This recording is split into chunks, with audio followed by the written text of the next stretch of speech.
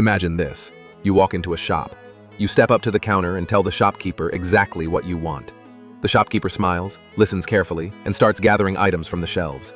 He wraps them up nicely so nothing breaks and writes a note in a language your friend will understand. Then he opens a record book and says, "I'm starting a session for you. I'll keep track of these items until you're finished." Now he calls a delivery service. They look at all the items and say, "We'll split these into smaller boxes and number them so we don't lose anything." The boxes travel on different routes. Trucks choose highways and back roads to make sure the packages get there fast and safe. At the post office, they scan each box, put barcodes, and stick address labels so the machines know where to send them.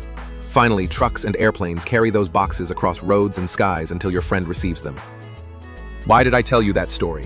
Because the internet does exactly the same thing in layers. Let me show you. This is called the OSI model. 7 layers that work together to make the internet run. Let's go through them, one by one. First, the application layer. This is what you see and use. Your browser, apps like Chrome or WhatsApp, protocols like HTTP and HTTPS. It's where you say, "Hey, I want to visit this website."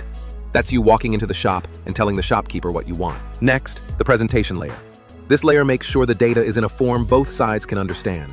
It handles encryption, decryption, compression. For example, turning raw data into a secure, readable format. That's when the shopkeeper wraps your items carefully and writes a note in a language your friend understands. Then we have the session layer. It sets up, manages, and ends the connection. It keeps track of your session so the server remembers who you are while you browse. For example, staying logged in while you move between pages. That's the shopkeeper opening a record book, starting a session for you, and keeping track of everything until you're done. Next is the transport layer. It breaks your data into segments and makes sure they all arrive safely, using protocols like TCP. It's all about reliable delivery. That's when the delivery service splits your items into smaller boxes and numbers them so none are lost. Then comes the network layer. It figures out the best route for your data. It deals with IP addresses and routing.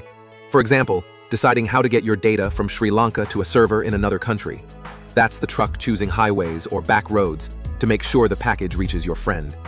Next is the data link layer. It adds physical addresses, MAC addresses, and checks for errors within the local network.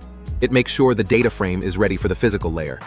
That's the post office worker adding barcodes and labels on each package so machines know where to send them. And finally, the physical layer. This is the hardware, cables, Wi-Fi signals, fiber optics, actually moving the bits across the network. That's the trucks and airplanes physically carrying your boxes to their destination. So next time you open a website, remember, behind the scenes, your data is going through 7 layers, just like our shop story. Application, presentation, session, transport, network, data link, and physical. They work together to make the internet possible.